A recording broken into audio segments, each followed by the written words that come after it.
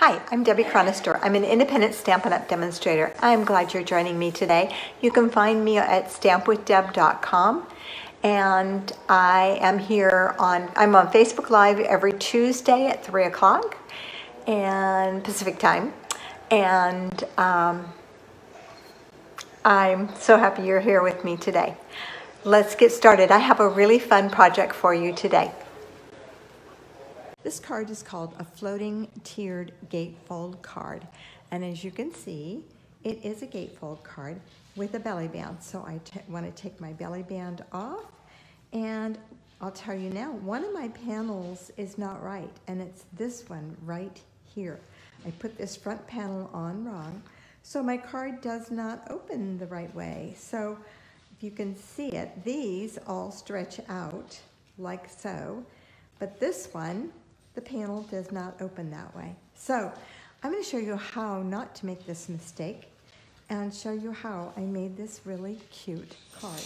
So let me just go ahead and get started. For this one, I use the free celebration paper, the rainbows paper, and you can get that with a $50 order through the end of February. So that's coming up really quick where it's going to be ending. So for the other one, I'm going to use another free celebration paper, and that's the daffodil. So let me just pull all my parts in here, and let's move that one out. So this is, and I saw this online, and it was done in a 5x7, and I wanted it to fit in an A2 size envelope. So I modified it so that it will now fit in a regular envelope. You will have to pay extra for shipping if you ship it. All the measurements will be on my blog. I don't see any score lines on here, but I'll go ahead and go through this part for sure. And like I said, I will put all the measurements on my blog. You can find that at stampwithdeb.com. So the first thing I'm going to do is, this is cut at 7 1/4 by 5 1/2. And on the 7 1/4 side, I'm going to score at 1/2 inch, and I'm going to turn this around and score it at 1 1/2 inches. So I'm going to score it at 1 and 1 1/2 on each end. It's basically what I'm going to do. Or I'm going to score it at 5 3/4. I could do that too. So 5 3/4.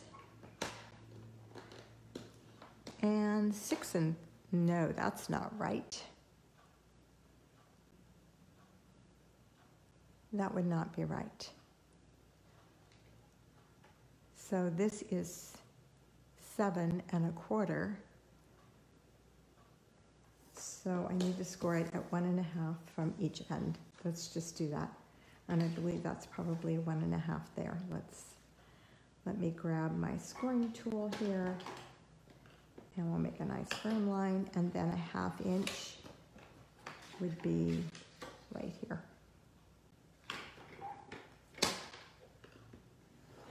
Okay, now I'm going to turn this, the 5 1/2 inch side, and it did work at 5 3/4 and 6 3/4. That would have worked. Okay, so I will put those measurements on there. And then I'm going to turn it this way and line this up at 1 inch, the edge of my paper at 1 inch. And I'm going to cut with my blade, and I'm only going to cut to that first score line.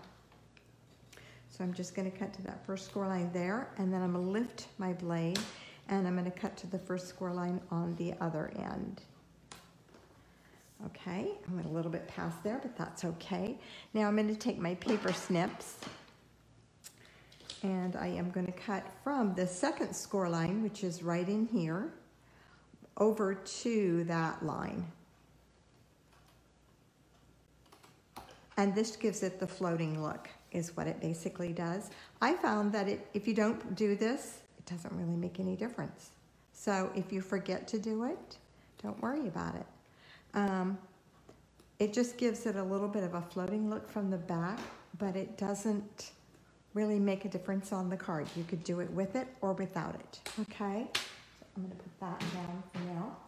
Okay, so now I'm going to fold on my score lines, Let me get my bone folder here.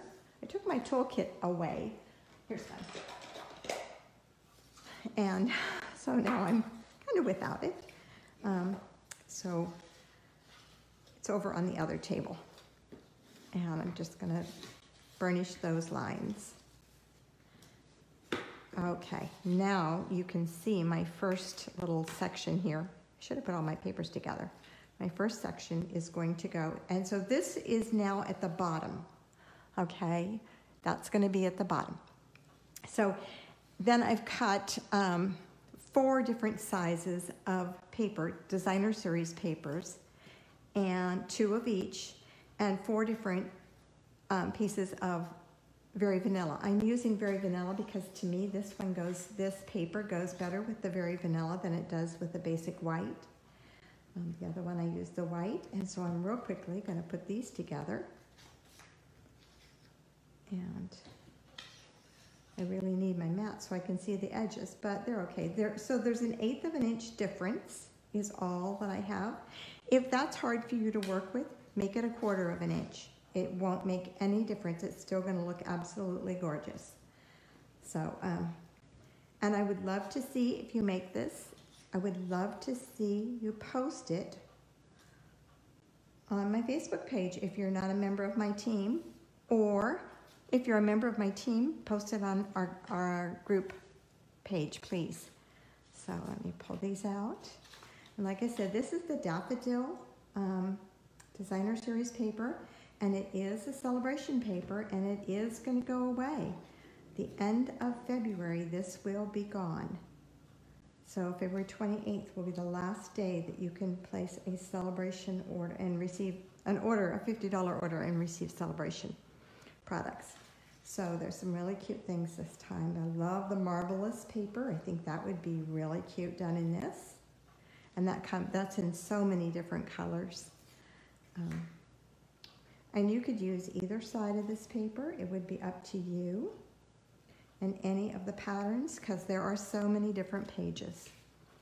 I tried to alternate dark and light, just because to me that just gives it the wow factor, the pop factor that we always want. So that is always important to make our cards stand out. So let's get these done really quick. I know you just love watching me glue stuff together, huh? You can fast forward through this, you know that, right? Okay, so this is the Designer Series paper that's like in a row that we never know what to do with. And so I just trimmed it down. And I'm gonna use that for my front one, because it looks like my garden is growing right there, right? So I have one recommendation for you. There's another part that we are going to, that I've already cut, and it gets scored and folded. So when you do that part, and it's the one we're gonna go to next, you wanna make sure that you don't use the extra thick Very Vanilla or the extra thick white. It makes it harder for the card to open up. That's all I can say. Okay, so those are all glued on there. And so we're going to start with the first one. And so I'm going to put adhesive, and I just want to make sure that this is just as flat as I can make it go. I'm going to put adhesive on this edge right here. And then I'm going to take my little panel here, and I'm going to lay it so that this corner meets and this corner meets over here. These are the 2 corners that I'm concerned with, the outside edges. So actually what you're doing is you're gluing it to the center section. That center section is what's getting glued down right in there. And I'm going to do the same thing again on this side. And once again, I'm not going to worry about what's in the middle here. I'm just going to line this up over here on this edge. So I'm lining up the edge here with the edge of my card. I want to make sure that's lined up, and then this will automatically glue right there in the middle. So you can see now we have our gatefold. It comes together in the middle. because these are cut at 2 1/8, so they should come right together in the middle. And then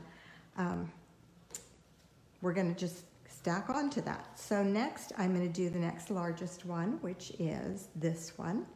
And these are the panels that I recommend you cut them in, not in the extra thick, because it will make your card that much thicker, but it also makes it so that it doesn't want to flex as easily and bend as easily, and we want it to flex. So let's just, and you're going to fold them Mountain Valley.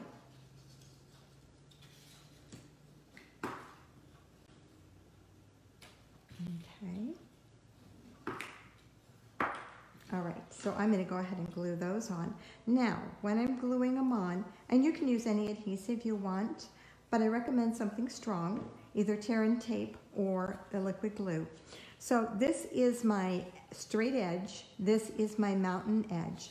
I want my straight edge to go here in the middle. And I'm not going to go, I'm going to go to the paper line. I was going all the way down, but I don't think I need to go all the way down, and I think that'll hide it better. So now when it folds out, this is a straight edge here that's glued down. My mountain is here, and then I have my other edge. So it's almost like it's glued like that, okay? So you want it to glue so that it will stretch back, because that's what's going to happen when you open your card. Okay, so let's put the other one on the other side. So your rough edge, your raw edge, whatever, this edge here is always going to go towards the center. Okay, so that one. And you want to try to make it as straight as you can. Doesn't have to be exactly centered, but if you make it as straight as you can and center it as best you can, then that's the best we can do, right? We can't do more than the best we ask for. So, and then I'm going to go ahead and attach this panel. And once again, I'm going to line my panel up with the outside edge. Let's put my hearts right side up. So I'm going to line it up at the bottom. And I just want to make sure that it's straight, lined up even at the bottom and even on that side. And press that in the center really good. Okay, and then I'm going to glue this one on. And I don't want to pull that yet because I want it to set really good. And lining this up on this edge and the bottom.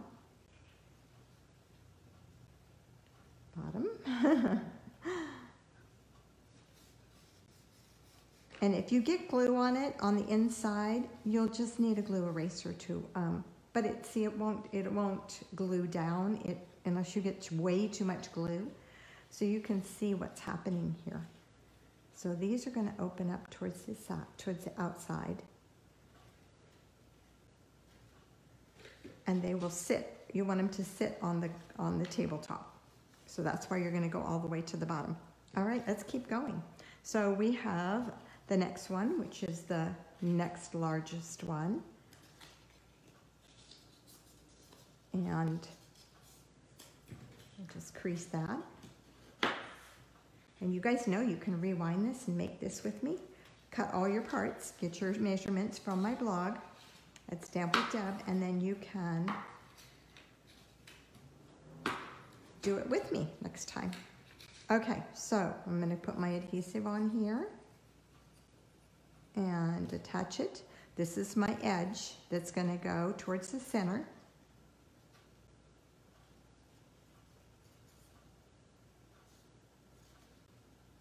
Okay, and same on this one. This is where I goofed. I attached it with my folded edge one time. So I want to make sure that this edge, my fold is going back away, and this edge is going towards the center of my card. That was where I goofed. And so now that panel will not open up all the way. Okay, and then just another, we're getting there, we're almost there, guys. Okay, flowers, which way are you going? This way. Okay, I want to make sure I match up the outside edge and the bottom.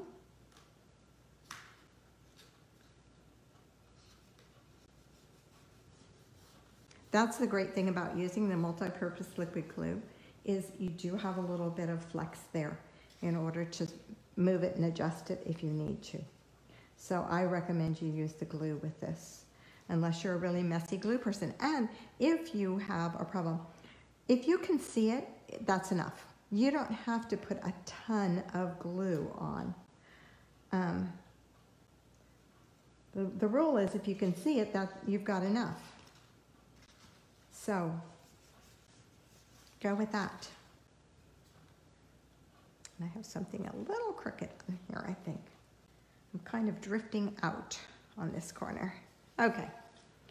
And my last one is this little one. And so it really takes a whole sheet of paper to create this card. This is the one I did backwards. So let's see if I can get it on the right way this time.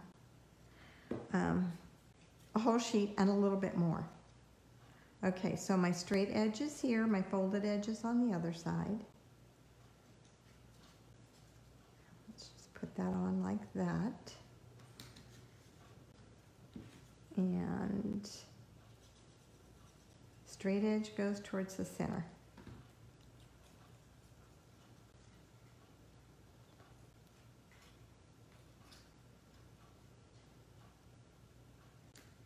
Okay, and my last piece here.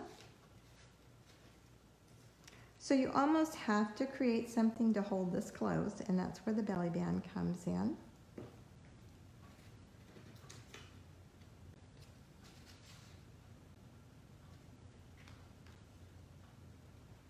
So we're going to create a belly band to go with this, to go on this card. Okay.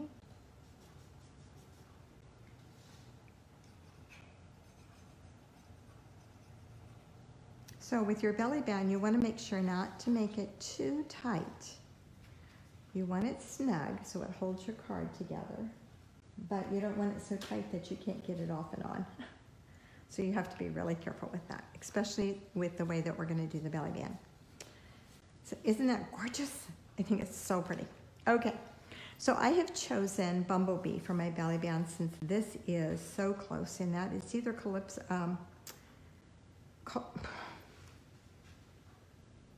what's the name of it? Crushed Curry. It's either Crushed Curry in here or Bumblebee. I didn't look to see which one, but I thought the Bumblebee would be cute, and I have a ribbon to go around it too. So when I do a belly band, I like to take and just put a little bit of adhesive in the middle. If you glue all the way down, when you go to fold your belly band, it's going to crease, it's going to crumple, it's going to look pretty beat up by the time you're done. You're going to have buckles in it, is what's going to happen. So I like to put it just in the center there. And my belly band, I want to hide where it's coming together. So I'm going to put this pretty little daffodil that I stamped from the Daffodil Daydream set right here on my belly band. So I am going to put my seam over here on this side so that it'll be hidden by that. You can hide it with a ribbon, you can hide it with anything, whatever you want. On this one, I hid it with the butterfly, so you can't see where my belly band comes together. So, so I'm just gonna start over here, and I'm going to wrap this around and crease it. So just wrapping it around, not pulling it super tight, but snug, because you want it snug enough that it doesn't look bad. Okay, so that's where my belly band's gonna go. So I'm gonna take it off and I'm gonna give it a little crease, folding it nice and straight, lining up the edge here. And I could even trim some of this off. This is pretty long here, so I'm gonna just trim off, what, an inch? Yep, an inch. And so then when it comes together, it won't be quite so long. Okay. Oh, that was the part I wanted to keep. Crumb. I trimmed off the wrong part. I wanted to trim off the underneath. Okay, we might put our we'll just do it the way we can. Okay, so I'm going to wrap this around here. And my band's going to stay together because I glued it in the back, so it's going to make it easier to work with.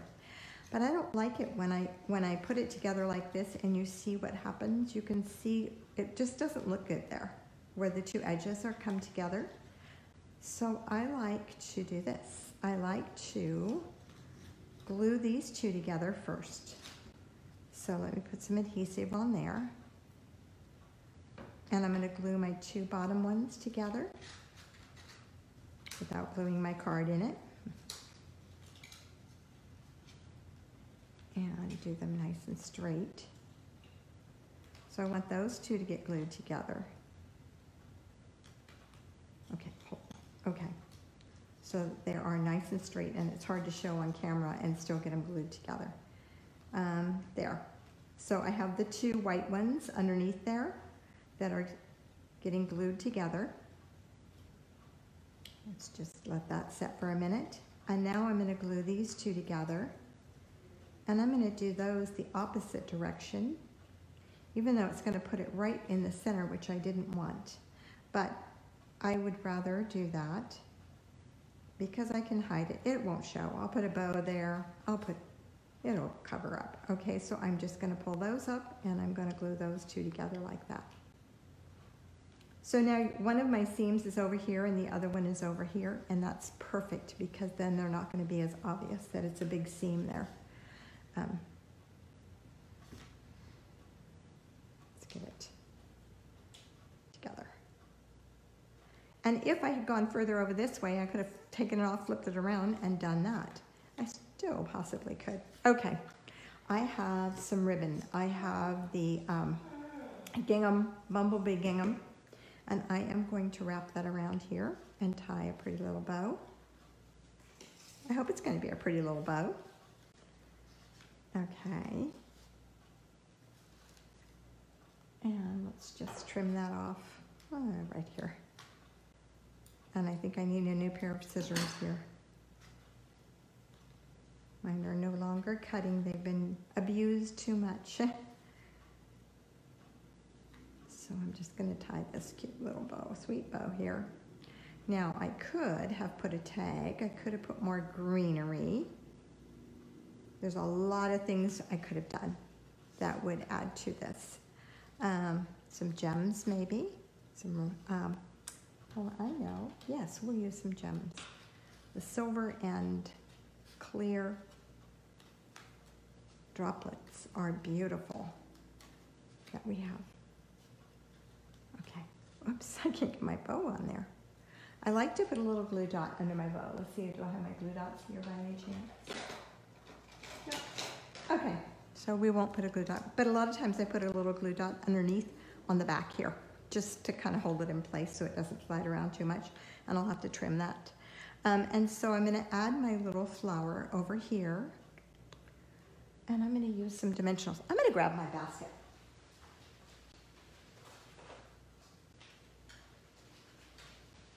So this is what I'm talking about. This is my table basket. I have everything in here that you can imagine. So, and I moved it off my table because I was sorting, putting packets together. So that's why it was over there. So let's see, where do I want this? Let's get some mini dimensionals instead of the big ones. And my tweezers. And I'm just going to actually put them on here because I want to straddle that ribbon and it'll be easier to know where to put them. And that could actually even have another flower on it. Yes. Okay, here's my scissors for cutting ribbon. So let me just trim that off.